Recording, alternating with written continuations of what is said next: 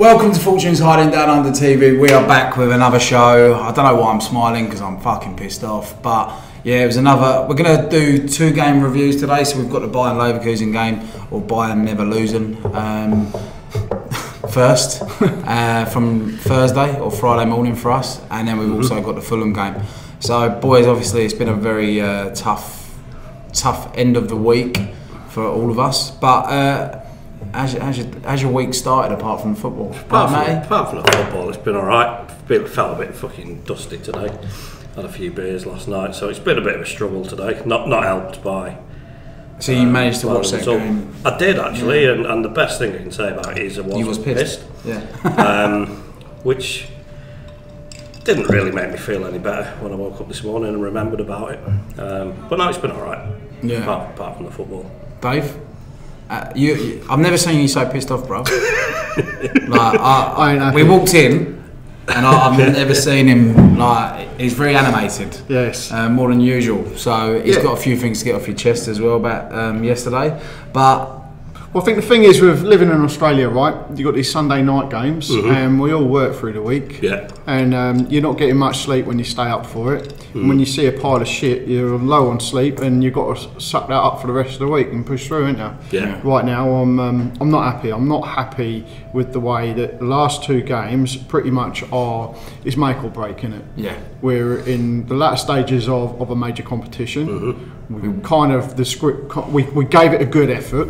But this kind of script has gone as badly as it possibly can. Yeah. And you're looking to bounce back in the league, and actually, 6 was on the fucking table this week. I know. I can't believe it. United dropping points as well. I cannot believe that 6 was on the table for us, because it seems crazy. It doesn't seem like we deserve to be in touching distance of that just now. But there you go. You fluff your lines, and that'll probably be about the flavour of my conversation today. Anyway, this has probably been. Like you hear people say they struggle to get over to London Stadium to watch games now because they're fucking fed up and bored of it. This was probably the first time I was driving over here going, for fuck's sake, what am I going to talk about today? It's a struggle because I'm not enjoying it. And as you say, getting up for these games as early as we do, it's hard because you know the blueprint every time. Yeah. You know what? Like an absolute fucking mug last night. I only remembered the clocks went back at home, and I thought the game was midnight. And when I realised it was 11, I was fucking well happy. It was like, this is great. We've got a chance to go 6. It's a relatively reasonable time as far as kick-off times go. That hour, look on it positively.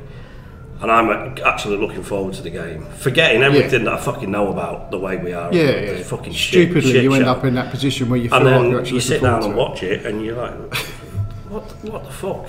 I'm finding myself fast forwarding games now. I actually watched this morning. I didn't actually stay up for it. I tried, but I woke up this morning, I watched it, and I was fast forwarding because it bores me to tears, mate. Yeah. Friday morning, we're going to Leverkusen first. Yeah. What do you reckon? Of Leverkusen? Just a game in general. I think, look, I'll start and be pragmatic, right? I mean, we were always going to go there and defend, whether we want to, whether we don't. I don't necessarily think it was the wrong idea. Guess what? I agree with you. Yeah. And I think you go into that with a game plan. And it was a game plan that kind of nearly came off. You look at the start and you go, those 2 bloody yellow cards, that's a little bit edgy. And stupidly Paquetá bloody takes the bait and gets that one early, and straight away you're kind of like, well, even if we do get through this, we've got to then go and beat him at home without him and without Bowen, possibly. And then obviously Emerson goes as well. Yeah. I feel sorry for Emerson's one. Yeah, it was rough. Yeah, I do. It was rough. I do, but it's just like he's a defender, and he's a defender. Like you're always going to be put in a position where you could potentially get a yellow card. So I don't really blame it, and I do think it was a shit decision. I don't think it was a yellow card. I'm not angry with him. I can see why it's a yellow card, because you step on someone's foot and it just doesn't look good, does it? But the way he won the ball, and the ball's a fucking round, so he's just ended up on his foot. Do you know what I mean? It's just gone over the top of it. Yeah. But the biggest thing that he will be a massive miss for us on Friday morning. Paquetá, I know you want to get in on him, and that's fine. I've always said with Paquetá, you know what you're getting with him. You know you're going to get a bit of petulance. You know what I mean? Was it the time? Was it the game? Mm-hmm. Probably not. But he's also someone that does pick up a yellow card. So even though he was up for a game ban, if he did get that yellow card, you're always going to look to see if he gets a yellow. For me, I saw that coming as well. As soon as it was said, totally saw it coming. Yeah, because he actually plays. I think he personally likes playing on the edge. I really do. He nearly got sent off against England after 12 minutes, and he ended up getting man of the match. I actually think he plays on it. But yeah, so the game itself, I think the game plan. I've always said some games need that low block, try and just fucking see something out. And if there was a game to do it, it's probably against them, just to take something back home. I'm just a bit pissed about how we actually conceded the 2 goals. Absolutely, and that's my gripe. Yeah. I mean, what did we go? 100 plus fucking corners and set a new Premier League record of not conceding at corners. Yeah. Then since that got broken, I think we conceded our very next 2 fucking corners after that, and then we seem to have been shit at defending corners ever since. It's like you get. You know, the one thing you kind of tolerate the boring, pragmatic football for is being solid in defence, and that at times this season has really let us down. We haven't kept a clean sheet in fuck knows how long right now. Yeah. Katie Price has had more clean sheets than us, mate. I think it was January. It's true. From memory. But she's got her own airbags. 0-0 game against, was it Brighton? Yes, that was the last one. Yeah, I was in England. I've been home a while now. And you're right. Like, I was still a bit pissed off with how we approached the game. I'm fucking fine with defending, and we did defend pretty well. But you look at the stats from that game. We had one shot. We had one shot to get 30. Like, and look, don't get me wrong. Kudos puts that early chance away. It could have been very different, and I wouldn't have expected us to play expansively because we would have got picked apart. But we didn't even look like we were trying to do anything. And I agree with that, and that's why I say there's a difference between the right approach and the right execution. We didn't execute the plan very well because our midfield didn't step up and carry the ball out. We never got out, did we? And again, I'm going to have a pop at Paquetá from the last couple of games. Right when you need your key player, or $85 million or £1 million man, to step up, grow up, and be the leader that he's supposed to be. Those are the games where you want him to, you know, yes, get all dirty and make your little niggly tackles and be involved in getting that ball, but you want him to be part of the transition to get you out of defence into attack. But he's never been anything different to what he is now. And so he's never said, as far as I'm aware, he's never said that he's a leader. He's just always played the way that he plays. So are you expecting too much, putting too much on him? To expect him to do that, and also knowing what he's like, and also he could be off to City in this season. He might not that he don't give a fuck, and I'm not saying that because I do think he does. But as I said, he's got monkeys for brains. You know what I mean? But that's part of the issue, right? If he's off to City, you want to see a player with strong leadership skills, right? Because there's not one Man City player that ain't a leader. Well, not captain. I'm not saying they're all, but they're all leaders, right? They're all responsible adults. Which I've said this a few times. Paquetá needs to grow the fuck up for me. The shit that he gets involved in. I think with the right manager, mate. I think he'll see it. Yeah, and maybe that's it. Maybe that's right. Maybe Pep can look at that and go, I can do something with that. Exactly. Yeah. Or you might he go. Likes Pep, doesn't he? I'm not sure about this behaviour here. Nice little cuddle. Yes. Yeah. So it was shit, though, wasn't it? And the minute they scored that first goal, you just knew there was don't get a second. Very That's all I good kept chance thinking. they were going to get a second one. They knocked it about so well. It was just like all I kept thinking about was Tim Starton built this team. That's all I kept thinking. I was like, he brought them players in. We didn't bring Paquetá in. No, but Leverkusen, mate. Oh right, sorry. Yeah. I get what you're saying. Sorry. So that was in my mind. Yeah. And then at the end of the game when we'd lost, I know you dug it out about Tim smiling or whatever, but I looked at it another way. And thought, he's probably thinking, fucking hell, we're nearly there. He's nearly gone. I can actually fucking start doing something with this club now. You know what I mean? Like, I think both your view and my view of that's wrong. I think he was just smiling because he was around old friends and they were kind of patting each other on the back and going, "No, well done, lads." And the camera caught him at the wrong time. I don't think there was much more than that in it, to be honest. It's my opinion. Yeah. Oh, yeah. I'm just. yeah. Simple as that. Like, yeah. That's how I'm looking at it. Yeah. He's probably right, mate. But I'm a Roman, so yeah, that's why I looked at it like that. I'd prefer to think of my view than yours. Well, in that way.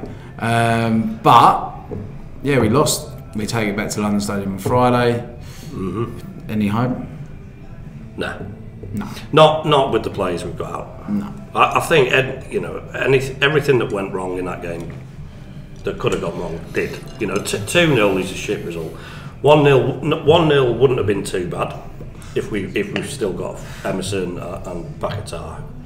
But 2-0 with those two out and possibly Bowen as well. And Dinos looks like he's out because he played injured yesterday as well. Did he start injured? Huh? Did he start? Yeah. There was talk that he weren't even going to play. Oh, so right. The thing is, the way that we're defending and the way they play, they're going to score. They're going to score at least. If he sits back, right? So we need 4 goals. He can't sit back. It's not going to happen. He just can't. But you say that. When does he really go out and fucking attack? In the first 8 minutes yesterday. No, honestly. No, he set out to attack Fulham, right? We were good for 6 or 7 minutes yesterday. We're having 2 strikers. And then he shit himself. Yeah, and then we go back to fucking type. No, well, the thing, Tony Gale even pointed it out, right? He pointed out the gaps and the rhythm of how Fulham were going to get through us, and every time he said it, they were doing it, right? We're not used to having 2 strikers, and we left a gaping gap in the midfield, and that's how they caught us on attack. They got bloody Paquetá pissing around on the ball like he does, which is, I've got more gripe with Paquetá's performance last night than I do in the Leverkusen one. He gave away the ball 22 times. I mean, turned over possession to the opposition. The first one led to the goal when we'd actually come out of the blocks and started really well. Yeah. What was Antonio doing, blasting that over the bar? I don't know. Soufal can't fucking shoot to save his life and scared to. But Antonio should have just dinked that over the fucking top of the keeper. Why did he hit it as hard as he did? And they were scared. In that 8 minutes, Fulham were backing off and they were fucking scared. But you know what? Marco Silva had his number, mate. In the end he did. But, you wonder how they go. If that goes 1-0 up to us and we keep peppering them like we were, does that turn into like a 5-0 like our away defeat did to them? I think he was close to, mate. Fabianski made some fucking cracking saves. Yeah, he did. No, I'm talking about the other way round, mate. Yeah. I'm saying if we go in 1-0, the way we were at them in that first 8 minutes, you got them with the fear factor, not us with the fear factor. Because it's all about momentum. I guarantee if we'd gone 1-0 up yesterday, we would have gone low blocking. Yeah, it might have ended up 1-1. I saw it twice back at home when I went to the Villa and Burnley game. Yeah. Does it every fucking time. And the fucking Dinos reverted back to type, didn't he? It'd be going far too well for him recent weeks. Well, I think he's really picked up his game in the last 4 games or so. But as I just said, like he has 4 good games and he has an absolute fucking ricket. And he costs goals. His mistakes always lead to goals. It's not like he makes mistakes and gets away with them. It's like Phillips. You know what I mean? Like he's just got this big fuck up in him that is going to be plastered all over the back pages, you know what I mean? Yeah. But yeah, they scored their first goal. Good finish, to be fair, but he was gifted it. I actually think Aguirre should have tracked him a little bit better, if I'm being honest. I think Aguirre kind of stopped and then he was on the back foot. So sat the keeper down, didn't he? He did, mate. Yeah. So yeah, that was that. But obviously Antonio missed his chance, and then. Paquetá. Fabianski made some cracking saves. He did, mate. He did. I'm sick of fucking saying our goalkeeper couldn't get man of the match. Yeah. That's telling me too much, man. There was another couple of chances, wasn't there? Soufal had another shot, and someone had a header just before half time. Oh, that was James Ward-Prowse. James Ward-Prowse. Yeah, well, it was actually a good move for him, but I'm kind of fucked off with his game at the moment as well. He's non-existent, mate. He doesn't seem to be good for anything but corners and fucking. Well, not even free kicks are that good at the moment. Fucking, he ain't scored a free kick for over 2 years. They were all fucking shit yesterday. There's not anyone that had a decent game. No, and that was it. It was like Fabianski did. Oh yeah. Do you know? It was almost like they were trying too hard, and they were like so under pressure. If there was it was a big pot of pressure. I thought, big pressure cooker for them all. You know, Emerson was tripping over his own feet. Kudus was, you know, there was spells towards that end where he was really trying, and he was, you know, running around the bloody country roads to get to where he could have gone 10 miles down the M1 and got there in half the time. I've never seen. He looks after the ball so well. He does. He does, but he didn't yesterday, did he? Well, he did better than anyone else. Yeah, he did. I disagree. Well, I thought the decision making was not there. He was starting to look like Ben Rama in his runs, and when the defender was getting close, he was like, "Oh, shall I go left? Shall I go right?" And then it's bang tackled, which is unlike him. It's really unlike him. Yeah, he looks low in confidence at the moment. To be honest, that's what I reckon. It's a bit like how I feel. What do you think of Danny Ings yesterday? Well, what was he working with? I mean, non-existent. He blasted one over the bar as well. What I'd rather have seen out of Danny Ings, right, is a 20-30 minute cameo. Yeah. You know, something where he can come on and give something to a game. I don't think the answer was throw him in from the start and put him up alongside Antonio, who pretty much had, like, Antonio's never played. He was so far wide, but he was so far wide anyway. He was close to him to be effective. Yeah, because that's where he feels comfortable. Because that's where he played for fucking I don't know how many years. It was just fucking shite. It's really, this is fucking. We apologise. This ain't the greatest fucking show we've ever done. But yeah, then they get their other goal. Pereira again comes in, fucking lovely finish. They just look clinical, didn't they? Really? Do you know what I mean? Like, let's walked it in, didn't they? Yeah, Wobie takes it out wide, crosses it in, nice little slot home. There was one bit of.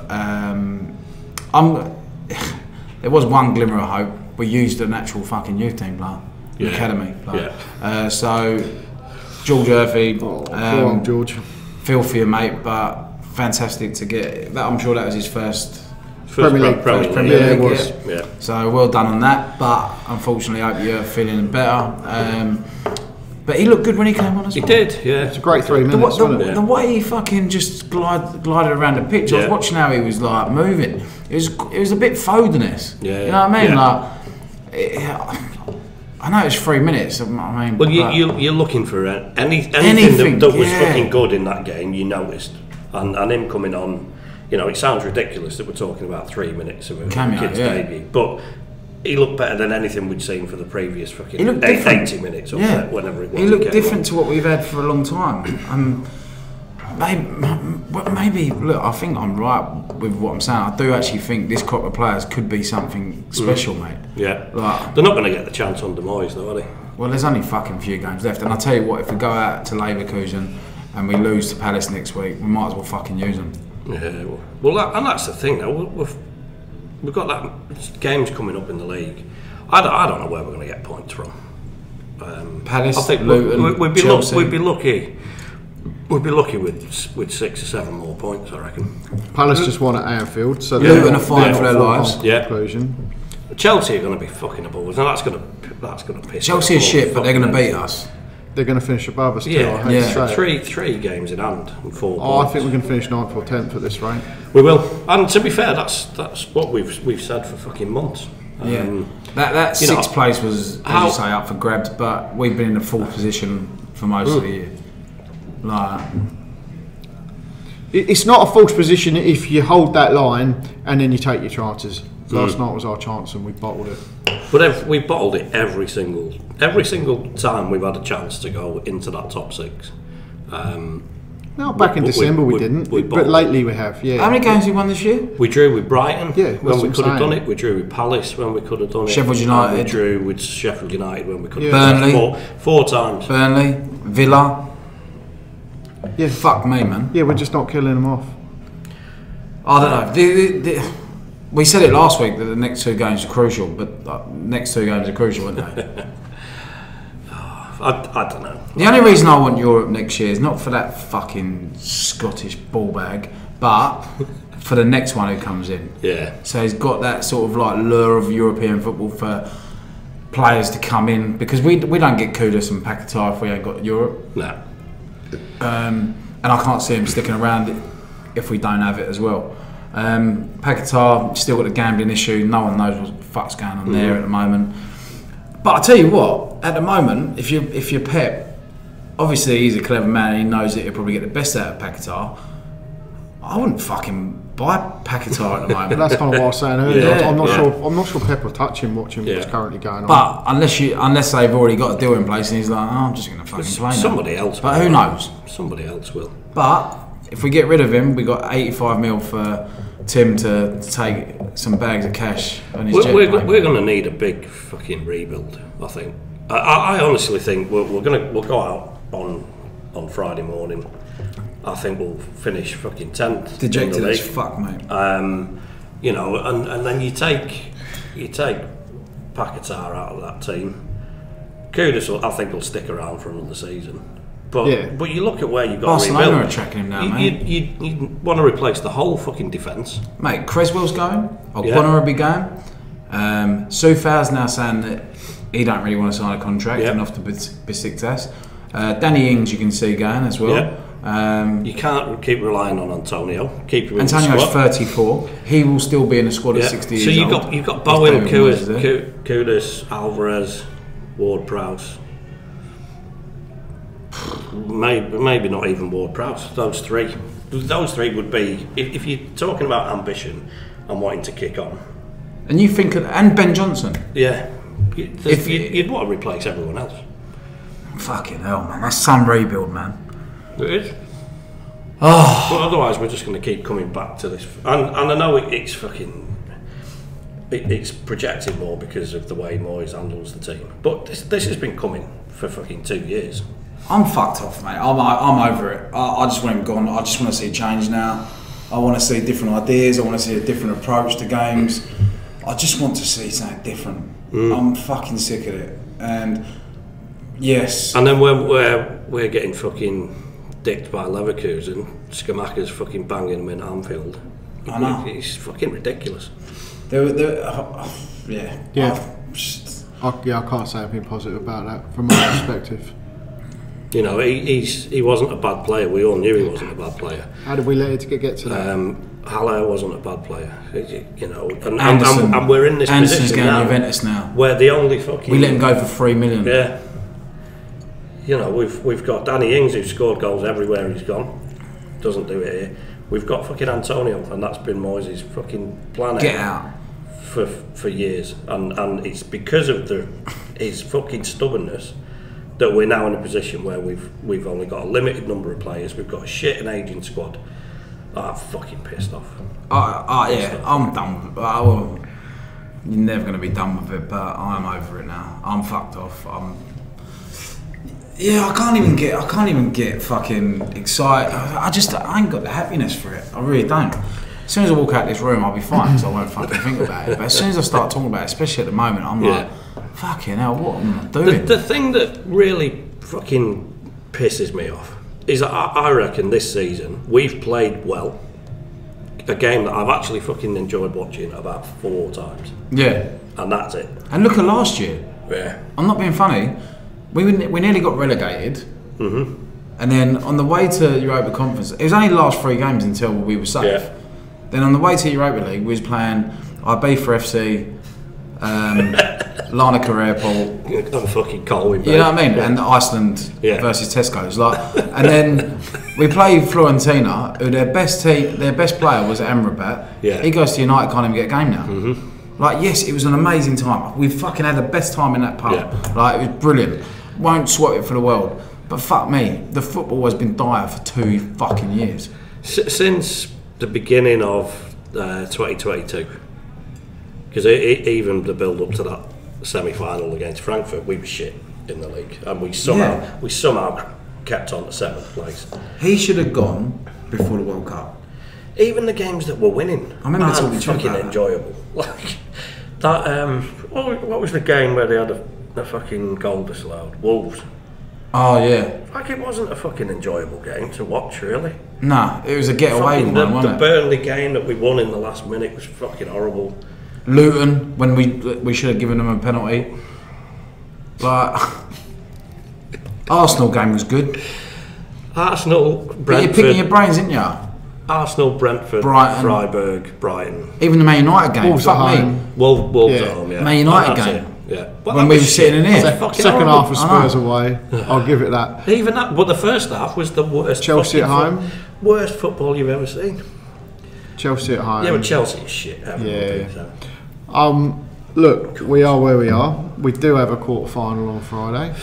Friday morning, Thursday Well, night. we're participating UK in time. one. Yeah, we are. Yeah, We're just part of that party, aren't we? Yeah, we've just given them a They'll field. turn We're just up giving them a fucking- field to play in. They'll turn up absolutely steaming, covered in fucking beer, and beat us fucking And still 6-0. beat. I'll tell you what, when I was looking at them things, someone put up on an Instagram post of it, and girl from back home, and she's put it up, and it was all the crowd when they went onto the pitch, and she was like, just one, please, just one of these fans have COVID, just to give us half a chance. And I was like, just then one of the players would get it, and I was like, fucking, that's terrible when that's the way we're thinking about fucking things. Because when I thought, yeah, she's fucking right, you know what I mean? And I'm like, I shouldn't be thinking that. Yeah. I should be thinking, no, we'll be all right. But yeah, I've got no hope. I've got zero I have hope. They're going to turn up and do at our place exactly what they did at theirs, because we've showed them absolutely nothing that would make them even fucking think twice about us being a threat to them. Nah. Alonso might even stay at home. Yeah. Like, He might even play. yeah, he might do. Fucking come in and bang it in from halfway. Yeah. That's right. Well, I think that was a fucking tough show. I'm not going to lie. That was tough, lads. We are missing someone today. Nathan, I just want to wish you a speedy recovery, mate. He had a little trip to hospital today, so hopefully everything went well, mate. Always thinking about you here. If you haven't liked and subscribed, please do so. No one will be liking it after this. Yeah, if there was a dislike button, I think we'd probably get quite a few today. Yeah, it's hard. It's hard to do these shows at the moment. And I said on another channel, I can't wait for the day that I don't have to talk about him. And talk about different styles of football and different ways that we've played the game and in-game management. Fuck me, I'm turning them out there, aren't I? But yeah, so good. Hopefully George Murphy's well as well. And yeah, one thing left to say. Come on, you Lions.